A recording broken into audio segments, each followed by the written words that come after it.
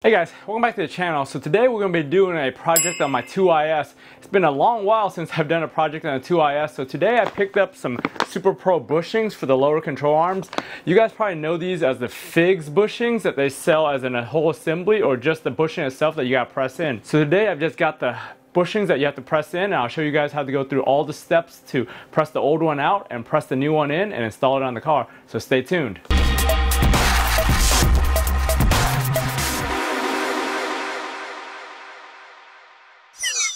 So over here we've got the Superpro bushings and everything. So they come as 4 separate pieces, and I think because I got these 90K durometer ones, they're a little bit different than the ones I've seen other people get. So I noticed that my little bushings right here, or the sleeves, are actually separated from the actual bushing. All the other ones I've seen other people buy, they're already pressed in here. So I'm not sure why these particular ones or this batch came like this. So what we got here is we got the bushing, and like I said, these are the 90K durometer ones. A little bit stiffer than the standard ones. I believe the standard ones are like 80 or 70. I'm not sure, but I'll post it right on the screen here. But anyway, so now actually I have to press this thing into here because I measured this earlier. And this thing is like a couple millimeters, maybe like 2 millimeters bigger than that hole. So what I'm gonna do is I'm gonna go ahead and try to press this into here before I put it into the actual mount itself on the car. So as for the part number on here, as you can see, it's SPF 3491. Without the -90K, it's the standard version. You could actually see on the actual bushing itself, they actually have it printed right there in the bushing, so you know if you ever mix these up. On the back side, it has a 73, which I'm not sure what the 73 stands for. It might be the batch or whatnot, but yeah, one side has 73 on my version, and then the other side has the part number. And inside, you can see it's got that ribbed edge in there, and that's where the grease that you have to grease up kind of sits. And that way it doesn't dry up inside those pins right there. So these Superpro bushings have been around for a really long time. I mean, I've been reading about them and hearing about them for over 13 or 14 years. I believe these things used to be like $120 just for these bushings themselves. But over the years, the price has gone up as the popularity has gone up. You could get these now for $200, just these bushings. That's a lot cheaper than actually buying the whole thing with it all pressed in already. They have that nice gunmetal and it's all engraved and everything looks really cool. I'd rather go this route, buy these things for $200 or less, use my new press that I bought a while back, which already is paid for by just buying these versions and doing it. And it also gives you a satisfaction of doing this stuff yourself.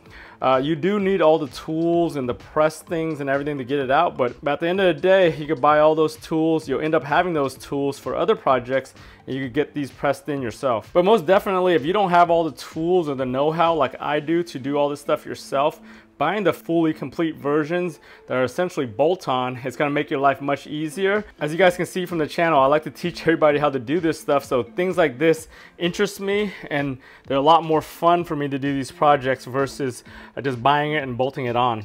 I'm over here with the press, so what I'm going to do is I'm just going to go ahead and try to press it down and press it into the hole and force it through and see if it goes. Before we do that, we want to put the installation grease on the inside of here just to grease up this thing so it slides in easier. Plus it'll fill in those ridges inside there and actually provide a little bit of lubrication inside this thing when it's actually permanently in there. So what you're going to do is just open this baby up, just put some, and then just fill the inside of this thing up with grease. Just make sure you put a bunch of grease in there. The more grease, the better, because it's going to get into those little grooves and that little cross hatch that they have inside of here. All right, so now that we got it lubed up, just put this off to the side. We'll try to press it in. All right, so we got everything set up. You want to get the pin as centered as you can into the bushing, and then want to center that also to the actual piston of the press. This is my trusty Harbor Freight press that I bought a while back. I'm trying to make the most use out of it as I can. So we're gonna go ahead and just push it down. I've got this little disc right here. There's a little seal press disc that I bought. It's a whole kit that I bought on Amazon. I figured I'd use it for pressing these type of projects. And then once you start getting some pressure, you can kind of see the press working. So it's getting out of center, so I gotta recenter this thing. So I got it realigned again. It's really hard just because of this thing is kind of wobbly to try to get it perfectly centered and not offset. So you just want to try to get it into the hole and then just see it trying to slip in. All right, slowly. All right, there. All right, perfect, got it in. You could do this with a vise too. It might be easier, but since I have this press, I wanted to use it, but it's in and we just press it down flush.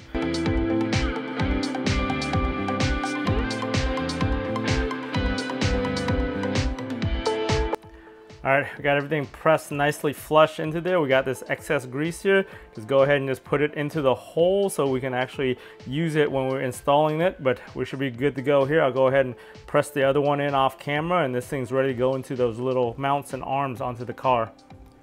All right, so we're underneath the car now, and these are the bushings and the bushing holders that we're gonna be replacing here. So what you wanna do first is mark your side. So I put RR here, which is the rear right. And over here, I put RL, which is the rear left. So that way, when I press the old one out and I press the new one in, that I have the orientation correct, because it has to go one direction, as we showed earlier when we were pressing that thing into there. The collar goes in one direction. You'll notice on my car, I've got a little bit of corrosion here.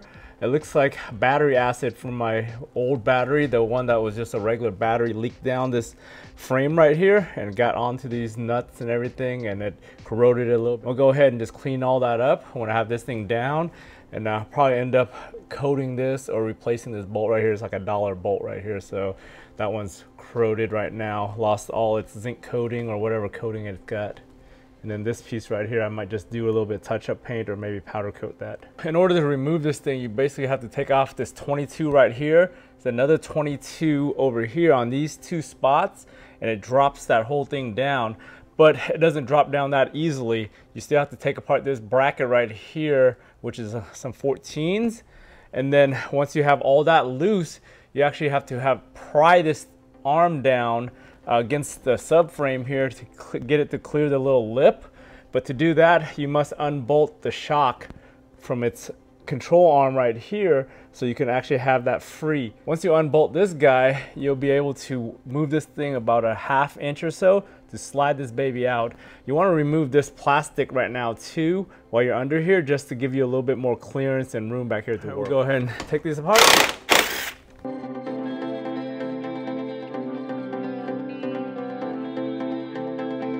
So you got a 22 here and a 17 over here. And this thing has a bolt on top too.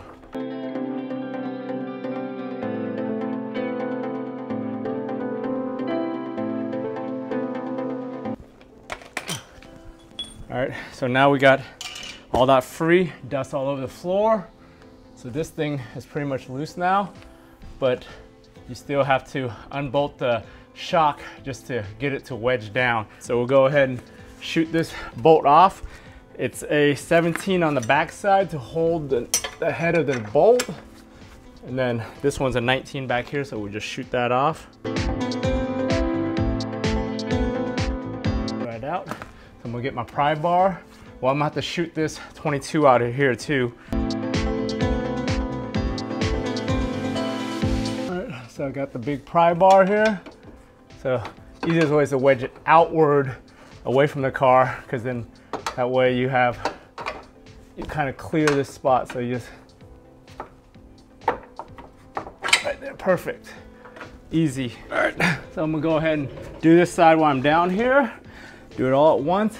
This side I'm gonna time lapse because you guys already saw I did it on that side. So we'll just go ahead and just shoot this real quick.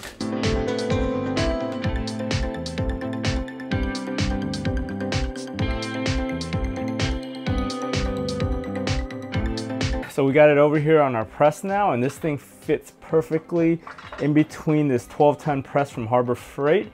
So I'm gonna go ahead and just put it there, and then I'm gonna use a new cup that I bought that fits on here. I bought a whole set of seal presses that go all the way up to this size and bigger. I got this set right here, and you can see it's huge as far as the sizes go, but it's got everything I need to press everything out, and it's got both sides so you can press one way or the other. And it's actually for manually pressing out seals, because you put one side to catch it and then the other side to press it through using these threaded rods right here. But we're gonna end up just using our press, which makes it easier. So to get this thing pressed through, I actually have to double stack it because I'm like right in between the heights. So what we're using here is a 76 millimeter. That's the diameter, and I think that's just enough to get it in between here. We want to keep a box or something underneath so whenever it drops out, it doesn't damage your floors or hit you in the foot. So you just want to get it centered and just slowly go down. Make sure you get it pressed, and you're going to start feeling the forces on it. This thing's a very slow process just because it's a manual, but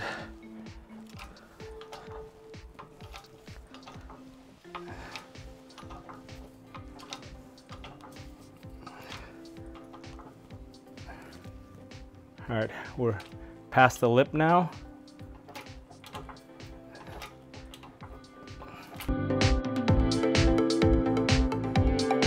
There we have it right there. We got pressed everything out. You probably want to clean the inside of this, of the burrs, clean it with a wire brush before we go ahead and press the new one in. And here's what the insert that came out looks like right there. So we'll just toss this baby. The other side's not pressing out as easy and as straight as the first one, so I'm just having a little bit of trouble trying to get the pressure on it.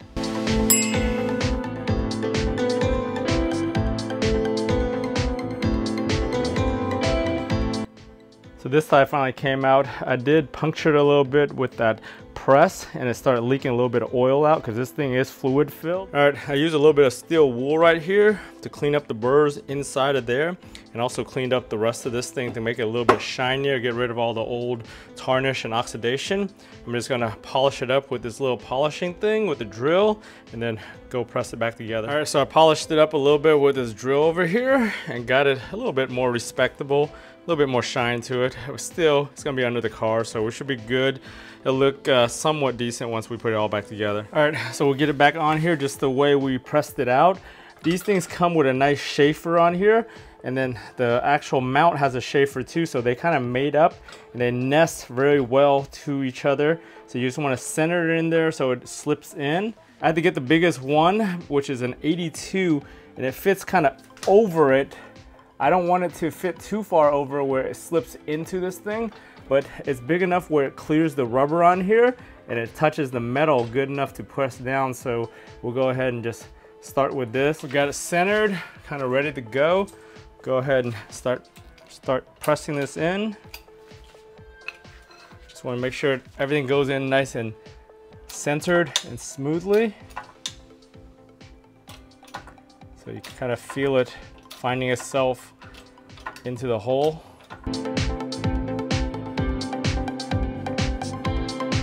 It's not all the way down yet. I just want to put the spacer on here so I can get a little bit more force into here.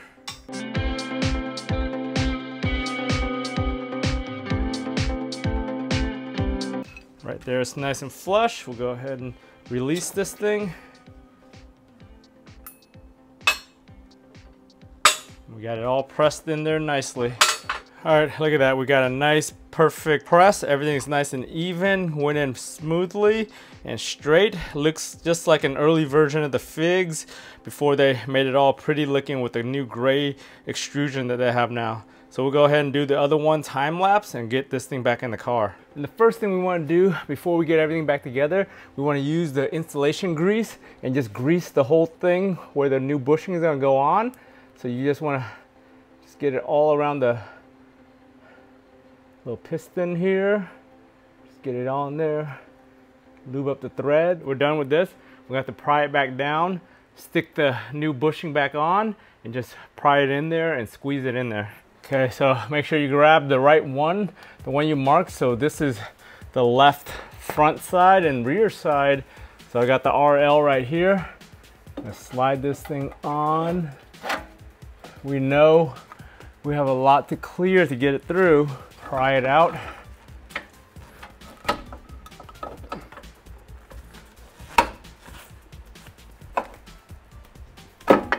Perfect. You probably want to reattach your shock before you get back here and reattach all this, just because you want to get everything back lined up correctly. One thing I noticed while I was in here, looks like my eBay shocks from like 3 or 4 years ago, it's been maybe 4 years now, have finally deteriorated on the lower bushing here. I'm gonna have to go ahead and take that out and probably replace it with a new bushing or just a new actual shock. But yeah, that thing lasted a lot longer than I thought. All right, to get this shock back in, you want to just kind of press up on the wheel, kind of get lined up and get it pressed through.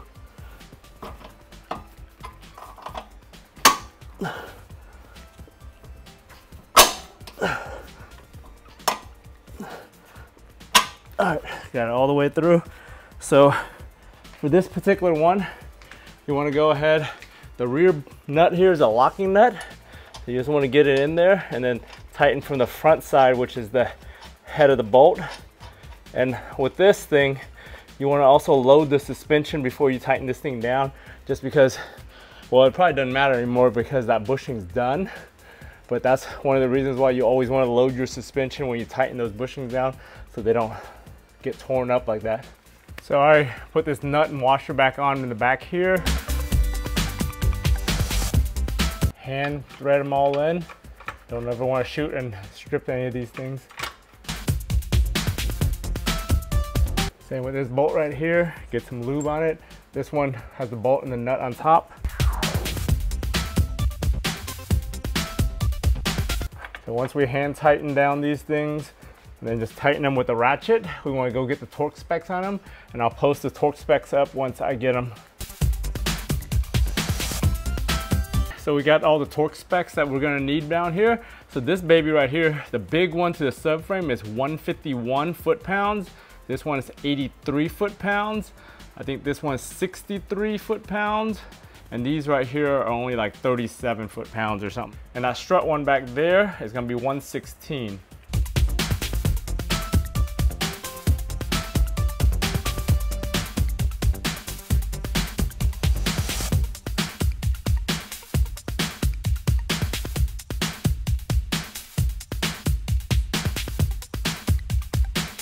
Hey guys, thanks for tuning in all the way to the end of this project on the 2IS. This has been a long overdue upgrade for my 2IS ever since I learned about this maybe like 10 years ago. I've just been holding it off and off and off until I finally got the tools and it got everything I needed to put it in now. It makes it so much easier, and I saved like $200 by having my own press. As you can see, pressing the old bushing out and the new one in is so much easier using this Harbor Freight 12-ton press, and then using all those seal adapters I bought. Those things are pretty cheap. I think they were like $50 or $60 for that whole set, and I'm going to end up using those a lot more on my other projects and other things I do around here. But overall, if you guys found this video useful, give it a thumbs up. If you guys haven't subscribed yet to the channel to stay on top of all my different DIY projects, whether it's on the IS250, the IS300, the Sienna, or whatever I'm doing around the garage, go ahead and subscribe to your channel. Remember guys, for all these different projects, if I can do it, you guys can do it. I want to thank you for watching, and I'll talk to you guys next time.